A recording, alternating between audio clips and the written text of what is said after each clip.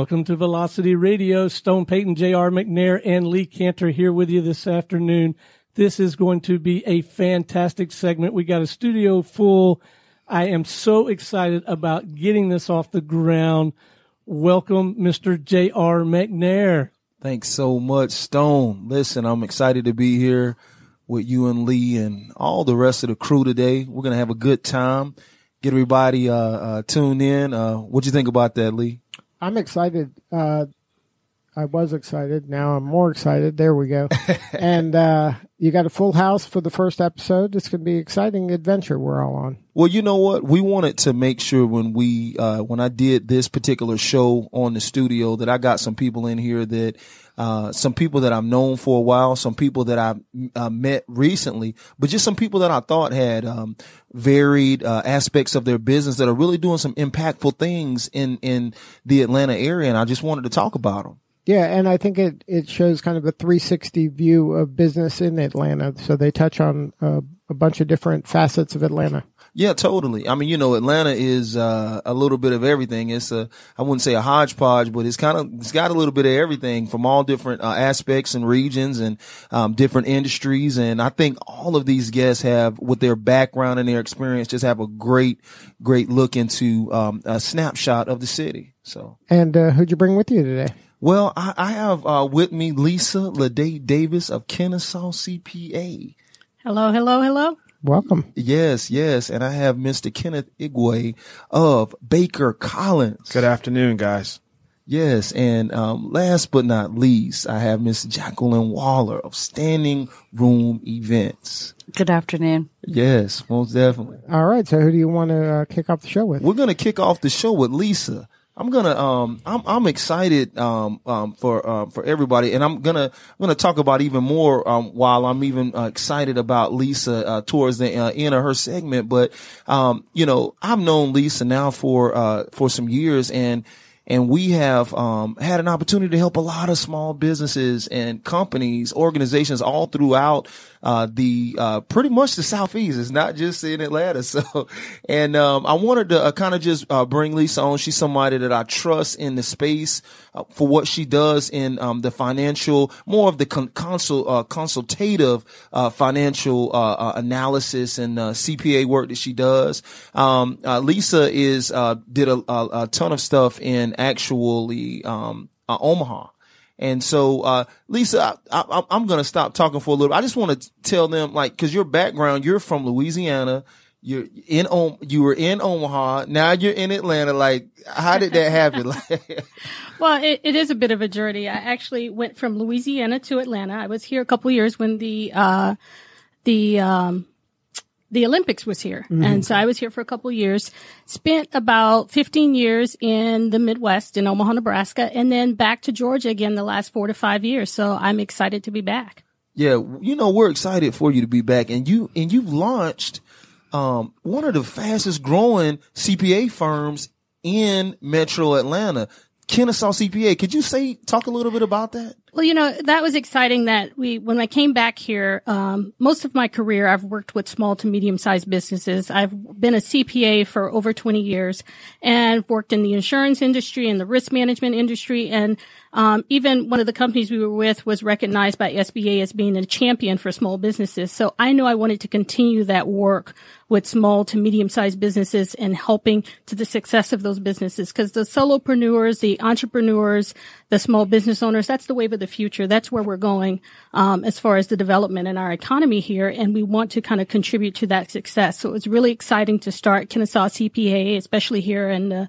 Atlanta metro area, and then give an opportunity to put some services in place, some tools in place that's going to help those business owners be successful. Most definitely. And you said, some services and tools. Now, I want you to talk about, because you had an opportunity also to go through our accelerator, Velocity, last year, and it was phenomenal. And in that, you were able to develop a new business, but also a great tool. Could you talk about what that tool is? You know, one of the things we did when we worked with your accelerator program is that we knew some of the problems and the issues that business owners faced as far as not having enough time, money, resources, wearing multiple hats. We're going, what can we put in place to kind of alleviate some of that pressure? We can't be everything to everyone. So, but we know we can be strong in that financial aspect or the financial management aspect. So that's when we developed the tax guide. And while the name is the tax guide, it's so much more than just tax services and tax planning. We actually put in place a subscription-based service that's effective and affordable for small business owners.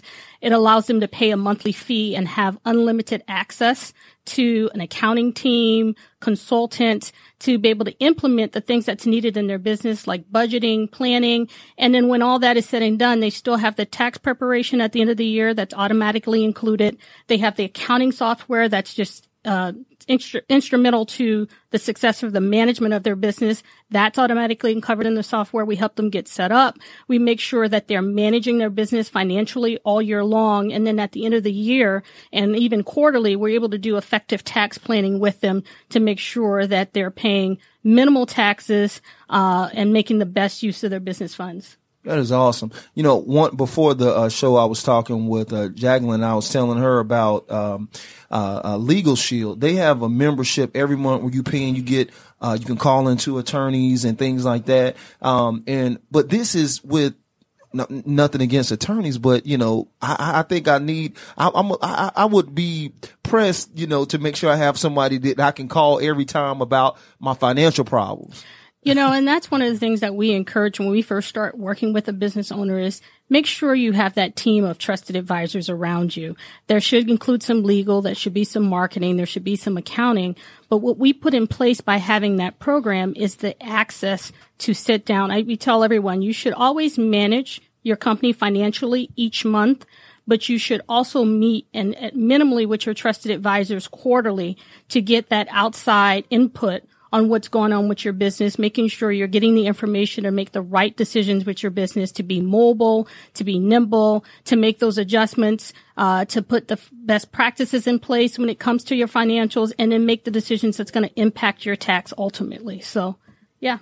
Most definitely. So, and over the 20 years, because you've been doing CPA work for 20 years, right? Yes. And so over that 20 years, you've seen a ton of companies, right? We have. We've seen some succeed. We've seen some fail. What we try to learn is a lesson from each one of those engagements to figure out how we can help make the next company better every time. So I know probably this is one of the biggest questions you probably get in your space because you've seen so many businesses over this 20 years. And we know over a 15-year period that 80 to 90% of small businesses fail within that time frame. So if they started out as 100 businesses, only 10 to 20 of them are left at the end of that time. What have you seen has been a couple of problems or maybe a number one thing that you've seen that's caused the demise of those companies? I think if you look at the national data when they talk about those statistics and how businesses succeed or fail, if you look at the top 5 reasons, at least 3 of them are going to be financial related. Okay. And so that was why we stayed with that focus of financial management of the business. But even beyond that, I think a lot of it has to do with, again, the team, the advisors that they put in place. It's very difficult when you start a business and you're kind of a one-man show and you're wearing all these hats and you're having to be an expert in so many areas. Having those teams of different experts in different places that will help you make those decisions and help you identify some of the issues early on so you can be proactive instead of reactive, making sure you have the appropriate cash flow, knowing when your business is going to break even, when does it need resources or capital, when it doesn't.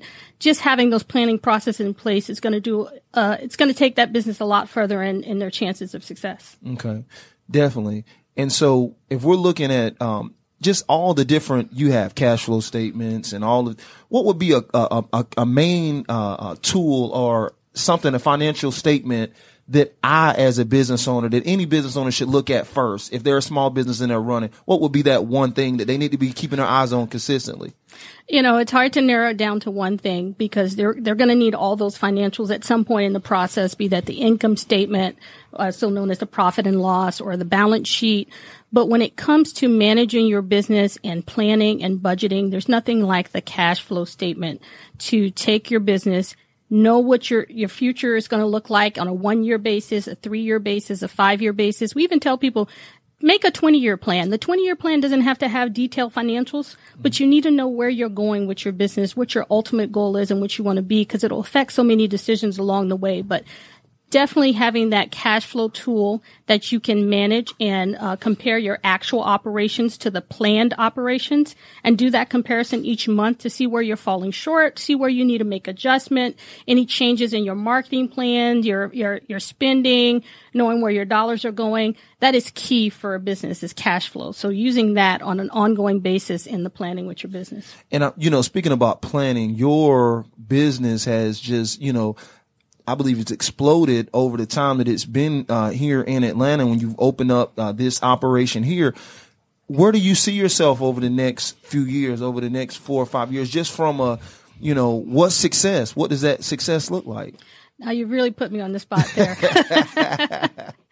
It's hard to say. I'm very hands-on, which is sometimes my downfall because I want to be so engaged and involved in the process. Sure. So it's really what every other small business owner struggles with, is figuring out how to scale my business to help the most people that we can, but still having the resources in place, the quality of service. So that's what we're building. We're looking at different options as far as technology, different recommendations and processes we can put in place so we can help more people but still maintain the same quality of service that we started with, being with that one-on-one service. Most definitely. Cause I'm going to tell you, the biggest thing I refer almost everybody I know to you, and I do that because, there were not a lot of people that are in the space that understand not all accountants or CPAs are created equal, right?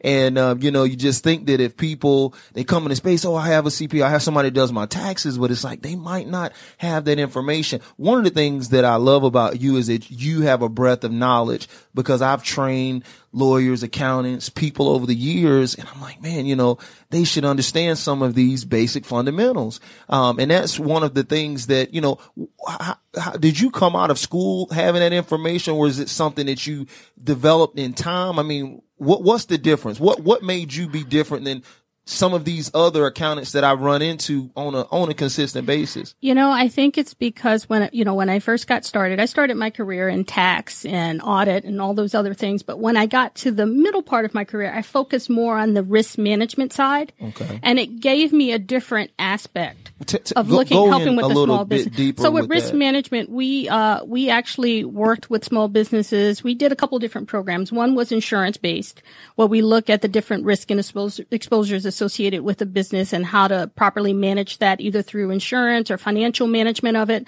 But another aspect is we used to work with small and disadvantaged contractors, helping them get and bid on work with public officials and city and counties and things like that. So working one-on-one with those individuals that, some of them are one-man show, some of them had, 10 contractors on staff, and looking at the different challenges they're faced, not just on the financial side, but just throughout their business, and then coming up with solutions put in place to help them be able to bid that work, successfully complete that work, and then make it profitable for them, and watching all those challenges. So I think it's just kind of the breadth of a variety of experiences that I've had over the 20 years. Okay. And so in that, I want you to answer 2 questions for me. Number one, what is the biggest thing you think you did in your business that has really helped push it to the next level? And then what was the one thing in your business that probably was, maybe one of your biggest mistakes? I'll start with my biggest mistake. I think one of my biggest mistakes was the waiting to get this piece started. Yeah. I wish I would have started this 10 years ago, because there's no telling where we would have been and just the impact we could have made doing that. That's right. So one of my biggest mistakes was just not getting started sooner.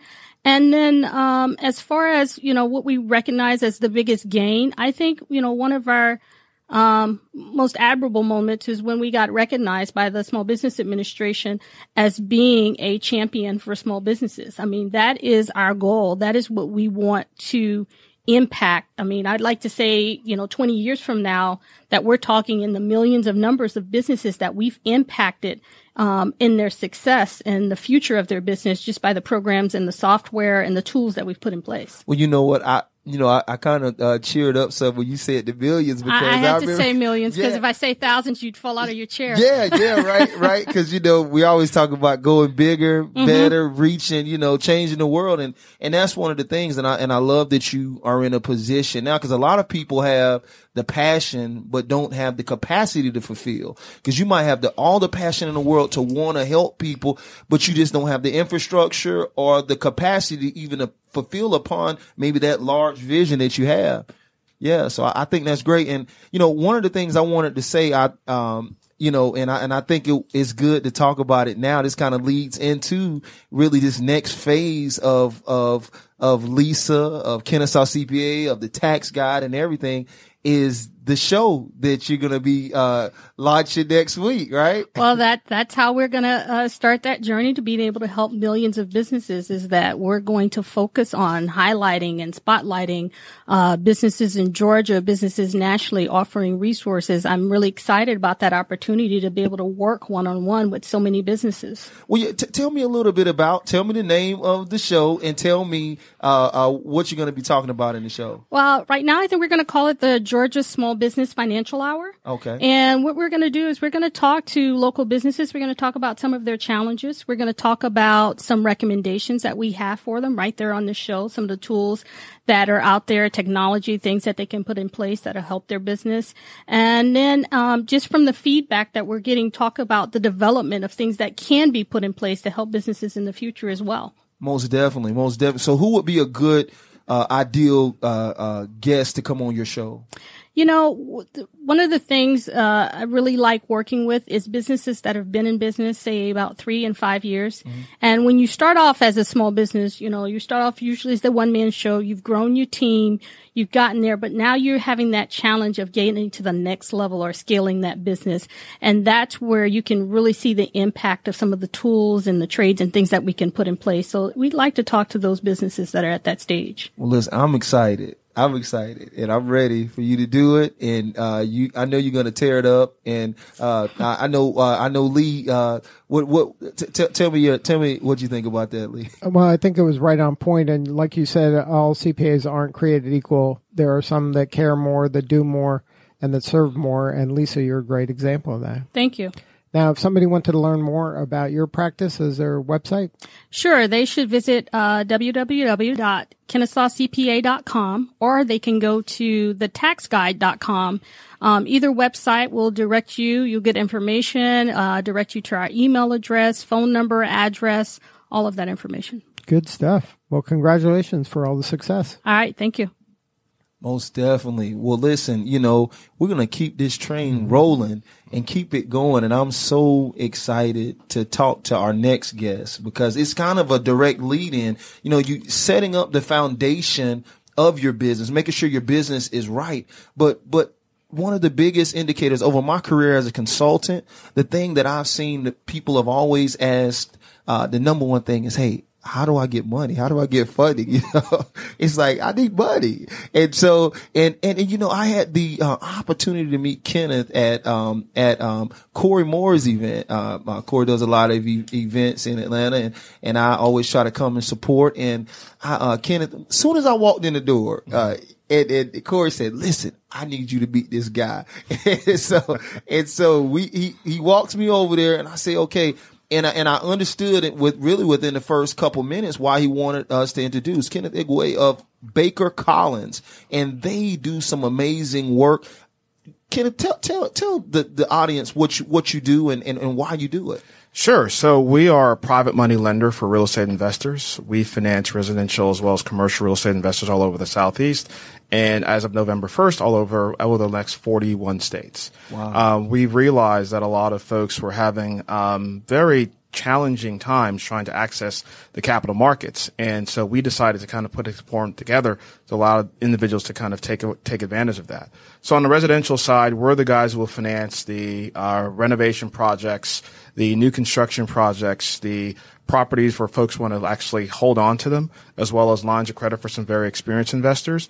On the commercial side, we'll finance office buildings, retail buildings,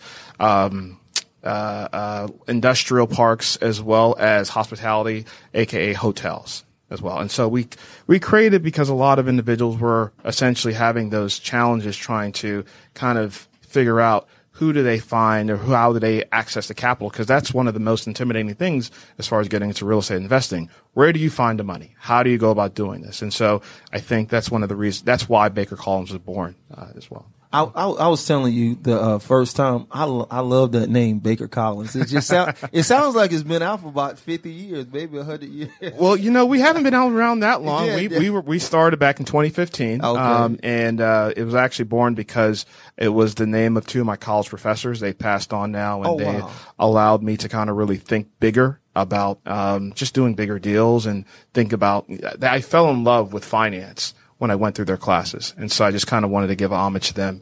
And that's how it kind of came about as well. Speaking of professors, was this at Harvard or was this at where tell me about where you went to school at and Sure. the different schools that you went to. So I was supposed to be a doctor. That didn't work out well because I didn't like the sight of blood. Okay. So, I was always good at math. So kind of segued into engineering. I came here, did a dual degree at Morehouse College and Georgia Tech. Got a math degree at Morehouse, got an electrical engineering degree at Georgia Tech. Ultimately kind of found my way into finance. I actually love, I love real estate. I love finance. I was trying to figure out how do I kind of intersect the two. And so I ended up, as a commercial investment banker and did a master's degree at Harvard University as well. So these two professors were at Morehouse and, Georgia Tech. Oh, wow. Mm-hmm. Wow. So could you just briefly kind of touch on those two professors and? Yeah. So one of them was an economics professor.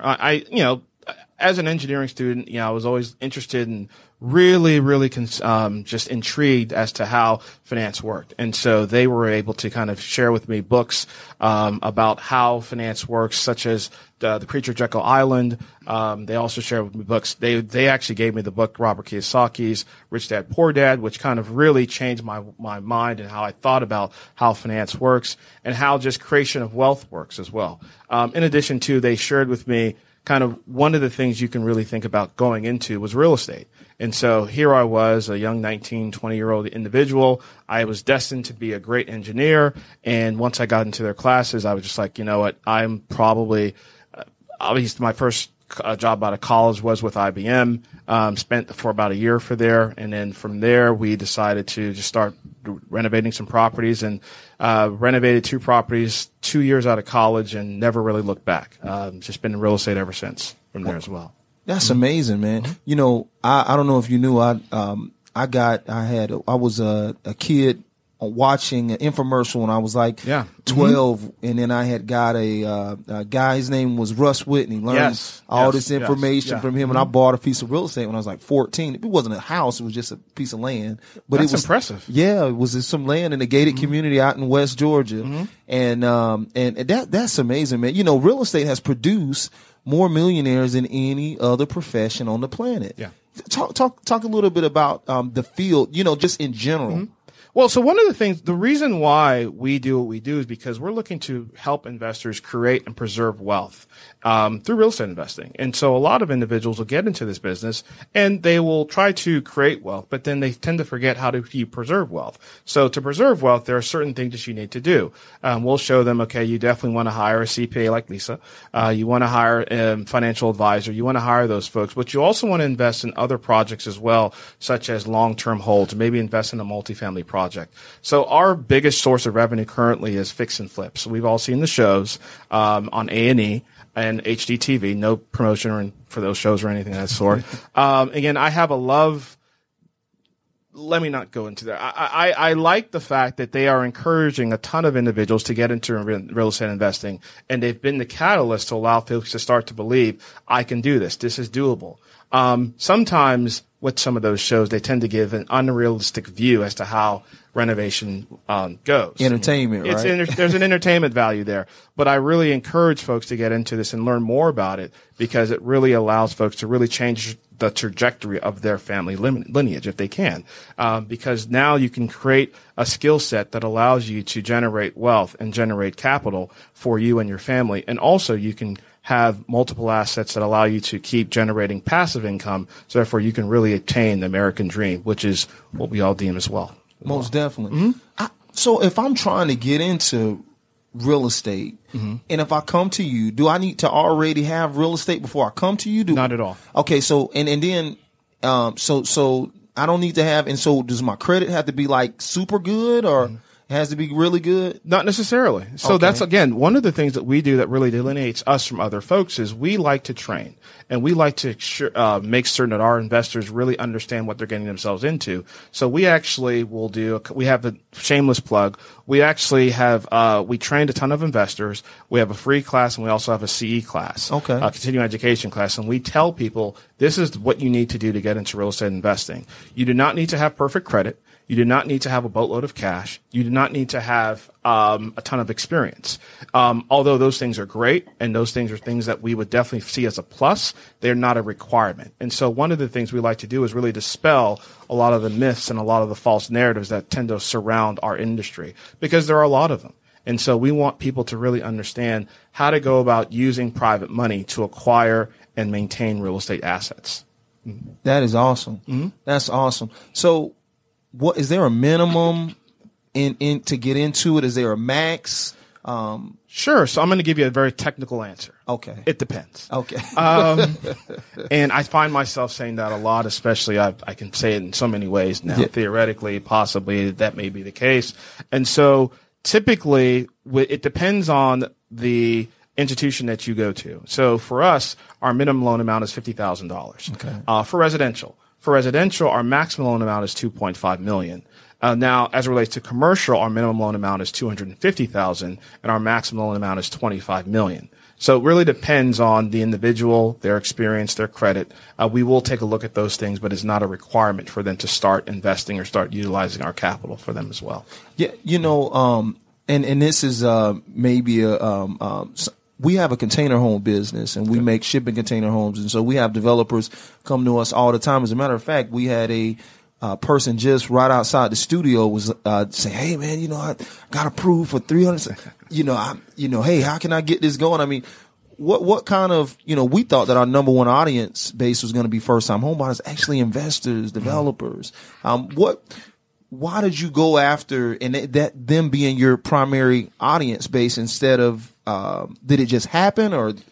Well, I had a background in real estate and I had a background in finance. So it just kind of made sense to kind of connect the two and figure out, okay, how can I add the most value to investors? How can I add what group of individuals or business owners can I add the most value to? Can we add the most value to? And so we identified it would be real estate investors who were looking to get into these projects, whether it was a renovation project or a new construction project or someone who wanted to hold on to an asset for an extended time frame. That's fine.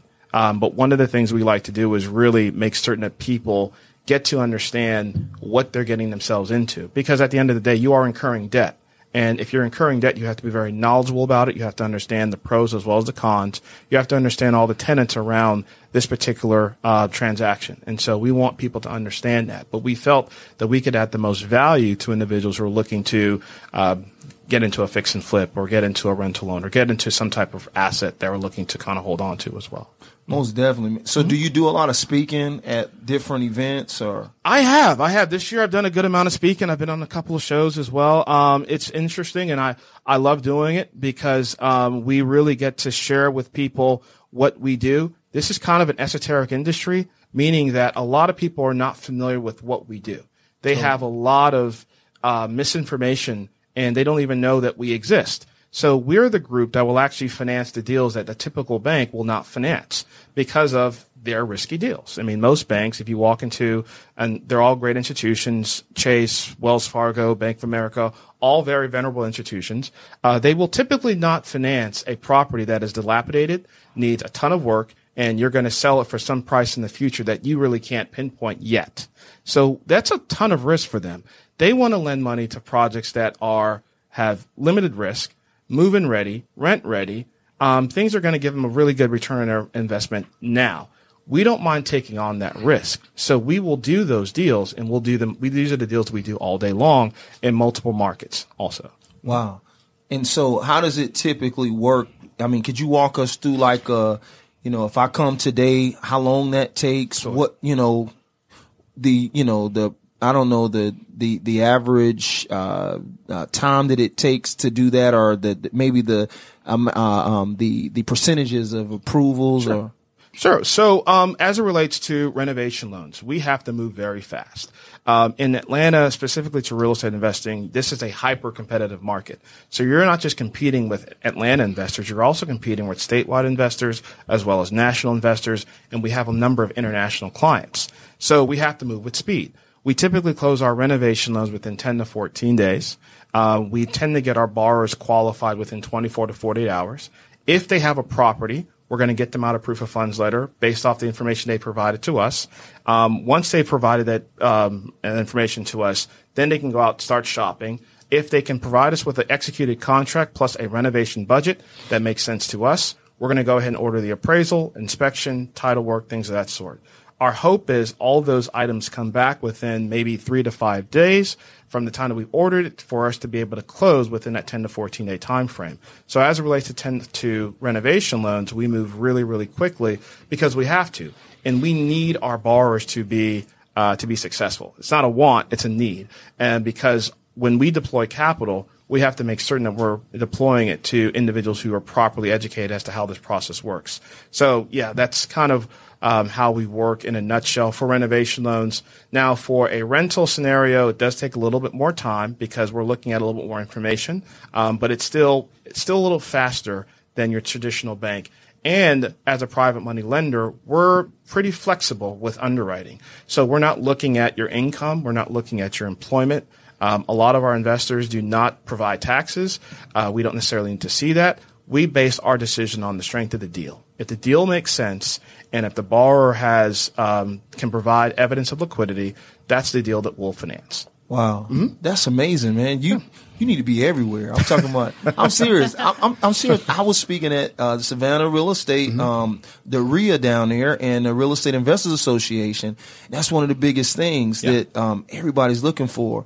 Man, we need to definitely get you out there. And now you said you're in 41 states, Correct. and you have cumulative experience of like 100 years. Tell me a little bit about that. So here in Atlanta, we have 5 account executives. Okay. We have a processor, a couple of virtual assistants. We have a executive assistant, and in Houston, we have another office as well. And so between the mortgage brokers who work for us, the realtors, our directors and things of that sort, our partners, cumulatively, we have about exceeding 100 years of experience. Wow. So there aren't a lot of deals that we have not taken a look at as it relates to private money, whether it's residential, whether it's commercial. I don't want to toot our own horn, but we've seen a lot, and it's rare if it's something that we feel that we can't do as well. So I'm going to ask you the same question also, you know, in these years you've been in business and all these things and, you know, with all your education background and just from start to finish, it can be something in college, it can be something in your business. What has been the biggest mistake that you've made in your company or in life, you know, and then your biggest gain? I mean, your biggest success moment that you would say. So I'm going to do exactly what Lisa did as far as starting with my mistakes. I didn't hire fast enough. One of the things we started off as a 2-person operation back in 2015, and we were doing okay. You know, it was a great time to be a real estate investor. It was a great time to be in lending, and we didn't realize that we could scale the business much faster if we would have put some pieces in place that allowed us to really scale and put certain processes and systems in place to allow us to do what we do now. So that's one of our biggest, I would say that's one of our biggest early on mistakes. One of my biggest successes, one of the company's biggest successes was being able to be granted that CE accreditation. For us to teach people how to utilize private money in pretty much all over the state of Georgia, and we're working on getting that accreditation in other states, that's humongous to me. Because what that does is that lets people, we can now share with people how to do this correctly. We stay in our lane. We just lend money. We don't want to do anything else outside of that. We don't want to find a property for our borrowers. We don't want to show them how to dispossess of these properties. We just want to lend money, and we want to show them exactly how to go about doing it correctly. So to be able to offer that to realtors and individuals and show them how they can use renovation loans and rental projects and new construction projects, and really, especially for realtors, really expand their investor base and then expand their client base. To me, it was one of our biggest successes.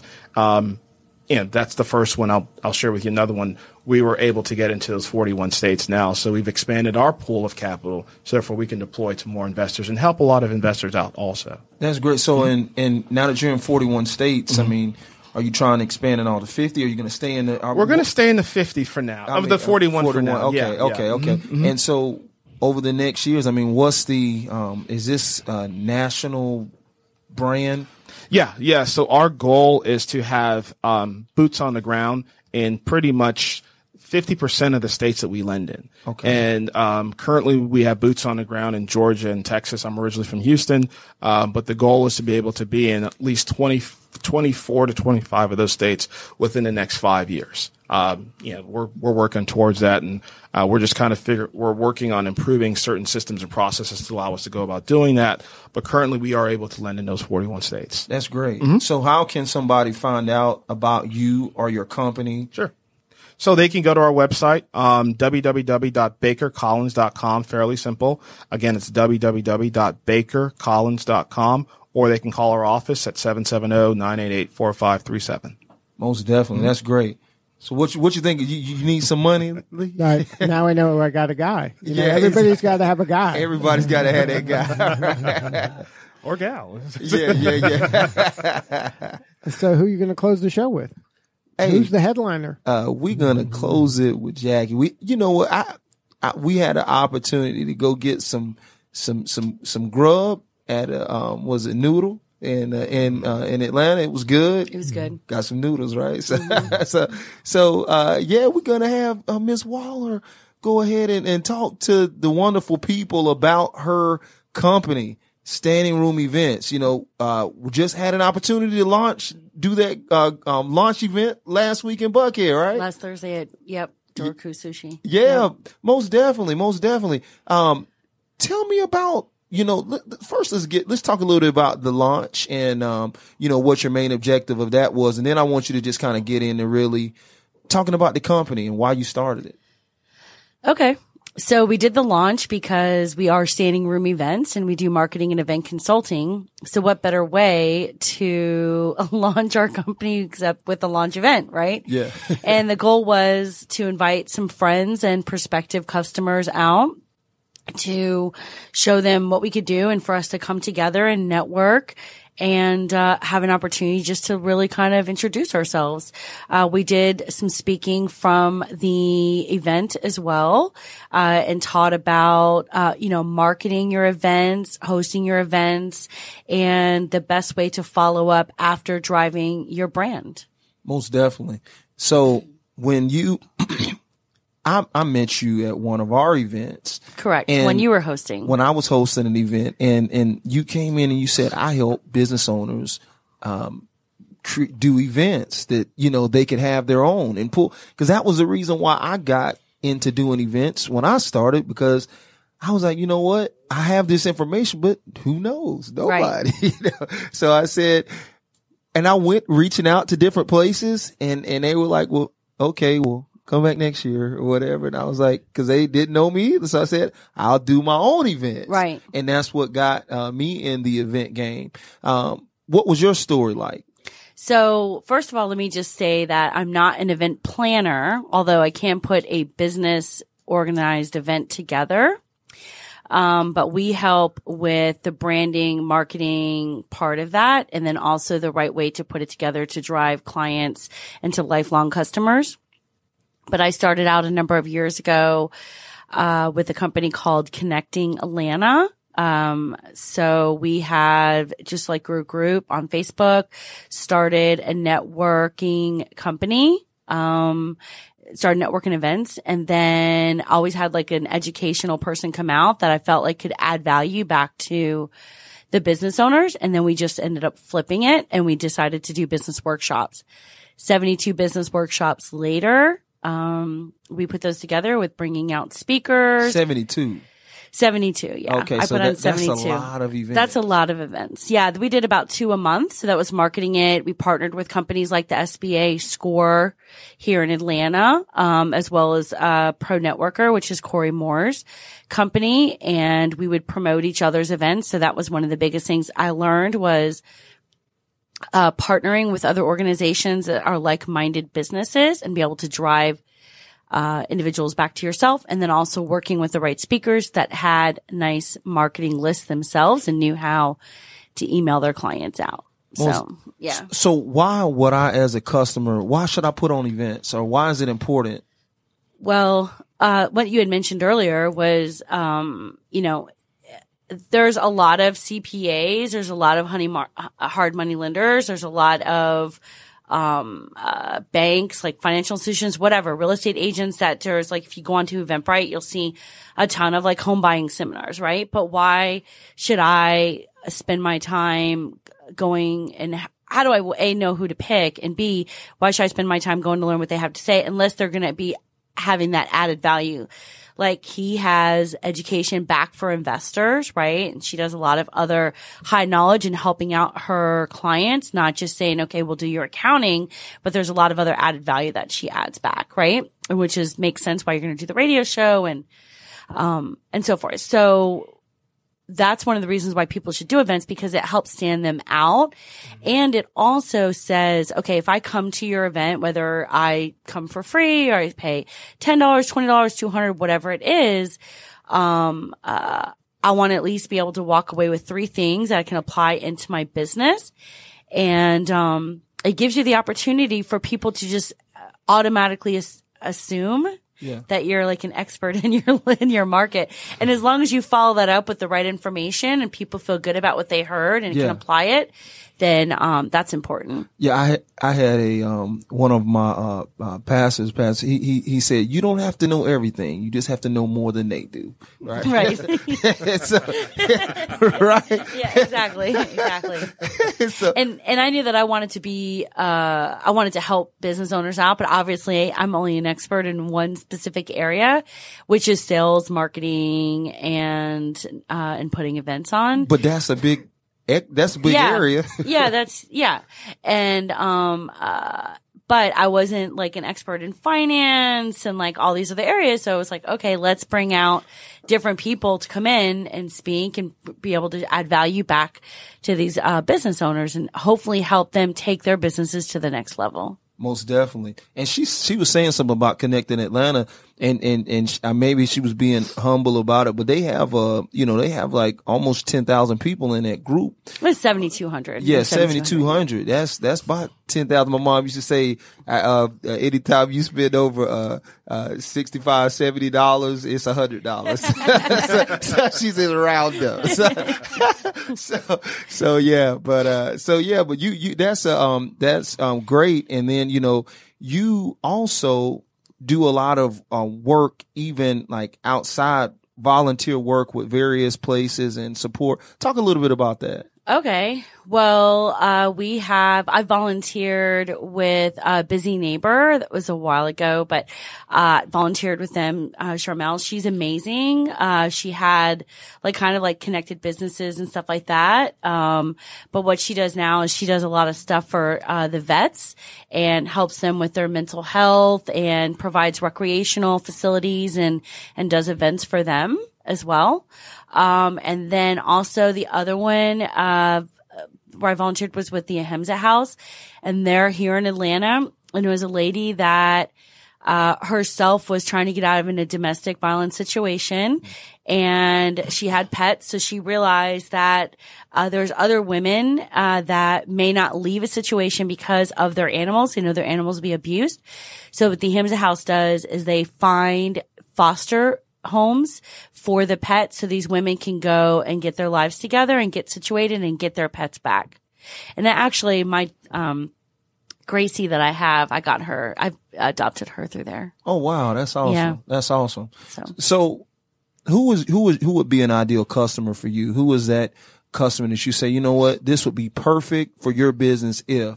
A service provider, someone who is in finance, also real estate agents, and anyone that offers a service back to business owners and is looking to drive and grow their brand and create lifelong customers and become a customer magnet themselves. Okay, that's great. That's great. And Lee, do y'all you all are typically you always at an event doing something at an event? Yeah, we go to a lot of events. A lot of times we're invited to do radio at events. We're going tomorrow night to the WIT Woman of the Year event and broadcasting live from the Georgia Aquarium. So we're at events all the time. Yeah, Exciting. Most definitely. That really has an opportunity to get the brand out and people. Yeah, just yesterday, a CMO of a very large company asked us to be part of an event at TAG next year. We get constantly asked. Being the media has its privileges, and a lot of events like to have a media element to add kind of something different to the event, and also to create a lot of content for the organizers of the event that can help them give the event legs beyond that day of the event. So you can do interviews leading up to the event, you can do interviews at the event, and then you can do interviews after the event, recapping the event. So you can make the event last many days if you kind of plan your media correctly. Oh, wow. That's amazing. And can I say something? Yeah, go for it. And then if you utilize that for also when you're doing events, so a couple of things kind of triggered what he was saying. Triggered in a good way. And, is that, you have the opportunity, when you are doing your events to also, you can live stream them, right? So even when you're doing your radio show for your own personal radio show or your event or both, you can live stream that on social media, LinkedIn, Facebook, whatever. And then you have your person edit it and cut it up. And then you can create additional streams on social media so you can cut up your radio show, your video, whatever. And then what that does is that is an added way after the event is over with to help drive your brand even more and make it last. Cause now you aren't just a business expert, an expert leader at that event, but now you are continuously that, right? And so if other people want to either have you have your radio show at their place of business, or if someone wanting to hire you, you have added content that's going to be able to help drive who you are and get you known. Most definitely. What's an average starting point? Can they come to you saying, "Hey, look, I got $500. I need some help"? Yeah. They just won't get a lot of help. They won't get a lot of help, right? No, that's not true.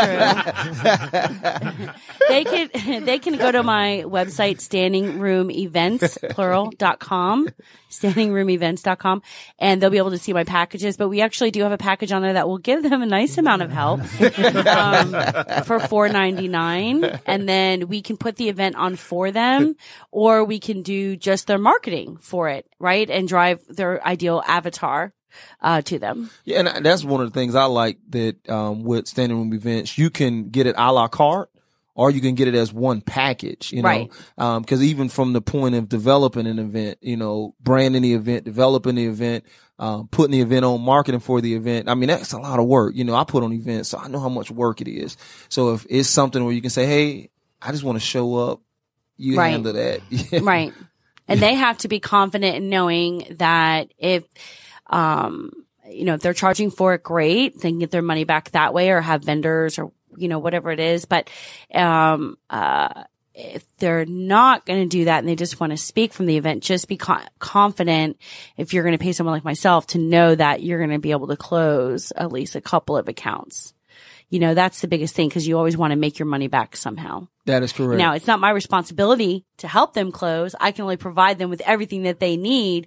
But they have to do the job from the stand. But just making sure that they have that on top of mind, cause that was something Kenneth was just talking about. It's just knowing, those things when they're going into whatever situation or deal. A lot of times it's just about knowing. Exactly. So I'm going to ask you the same thing. When you talk about, in your business or in your life, the biggest mistake and then the biggest win or thing that you've seen in your company? The biggest mistake was doing close to 70 events for free. Oh, wow. Right. That was probably the biggest mistake. That was my biggest drain. I did learn a lot, made a lot of great connections. It grew me for who I was. But it wasn't a big revenue win for myself, which is fine because your seeds will always come up in other areas.